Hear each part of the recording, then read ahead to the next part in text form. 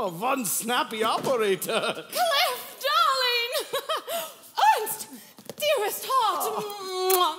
Where were you last night? I have such a regret. I was just explaining to Herr Bradshaw that I was delayed on business, but I will come to the club as soon as possible. Oh, don't you dare.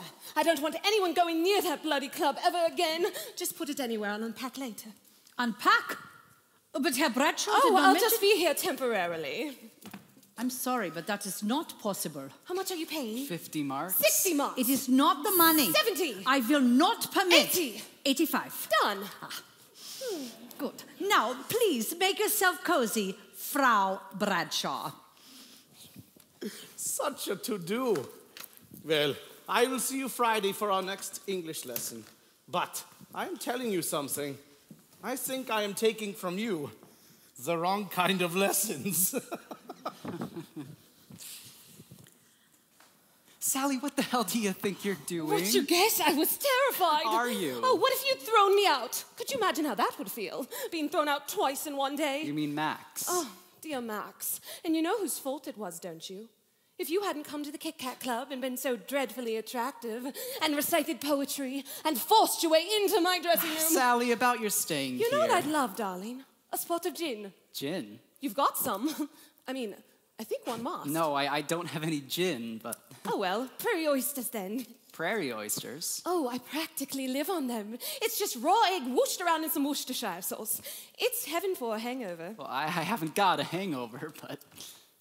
You carry eggs around with you? Of course. One never knows when one will have a desperate craving for an omelette, does one? Actually, I salvaged these from my previous digs. Hey, that's quite a coat. It should be. It cost me all I had.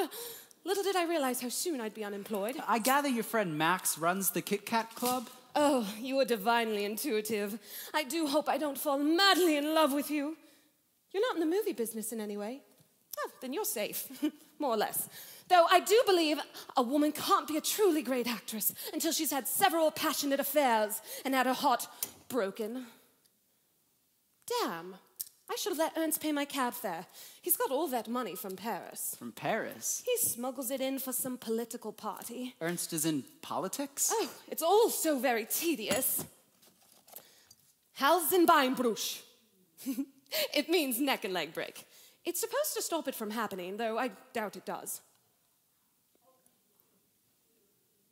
It tastes like peppermint. That's because it's my toothbrush mug. Well, it makes me feel terribly sensual. Sally, you gotta understand. Oh, is that this your novel? It's in German. Mein Kampf. It's not my novel. I thought I should know something about German politics. Why? You're an American. Ooh, a typewriter. How creative. You could be the next Dostoevsky. Oh, will you allow me to watch you while you work? Gunther never would. Who? Gunther Warner. He does films. And guess who's going to be in his next one? The woman in room 16. Are you the woman? No, unfortunately. I play Penny, an English girl. It's a very good part. Gunther wrote it specifically for me. Well, what's it about? I haven't the foggiest. It's in German. Listen. Guten Tag, ich Kaiser Penny, und ich bin Engländerin. Nobody's ever translated it for you? Oh, but it's so much more fun not knowing. Will you allow me to watch you while you write? I promise to be incredibly quiet. Look, I don't think I can work with someone else on the premises. Well, then I'll go out. Take long, invigorating walks. In the middle of the night? And there's another thing. I'm not a prude, at least. You're a homosexual in any way? Bobby says you are. Bobby? One of the boys at the Kit Kat Club. He says he met you in London. At the Nightingale Bar? The Nightingale Bar. Is it possible? I guess. Anything's possible. I've been to lots of bars. And did you and Bobby have an affair? Did he say that? Well, he implied it. I see. You know what, Cliff? I'd like to withdraw the question. Because really, it's none of my business. I think people are people. I really do, Cliff, don't you? I don't think people should have to explain anything. For example, if I should paint my fingernails green, oh, and it just so happens I do paint them green, well, if anyone should ask me why, I say, I think it's pretty. I think it's pretty, I reply. So if anyone were to ask about you and me one day, you have two alternatives. You can either say, oh yes, it's true, we're living in delicious sin, or you could simply tell the truth and say, I met this perfectly marvelous girl in this perfectly wonderful place as I lifted a glass to the start of a marvelous year. Before I knew it, she called on the phone, inviting. Next moment, I was no longer alone, but sat reciting some perfectly beautiful verse in my charming American style. How I dazzled her senses was truly no less than a crime. Now I've this perfectly marvelous girl in my perfectly beautiful room, and we're living together and having a marvelous time.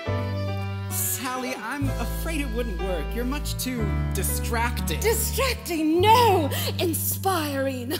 She tells me perfectly marvelous tales of her thrillingly scandalous life, which I'll probably use as a chapter or two in my book.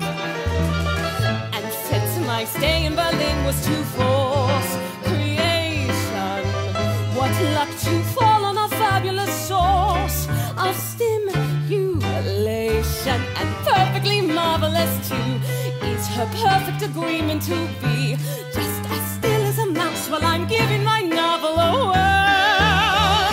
Yes, I've this highly agreeable life in my perfectly beautiful room, and we're living together and having a marvelous time. Sally, I just can't afford. Well, do you have any money?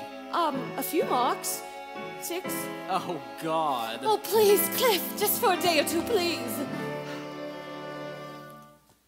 I met this truly remarkable girl in this really incredible town, and she skillfully managed to talk her way into my room. Oh, Cliff! I have a terrible feeling I said a dumb thing. Besides, I've only got one narrow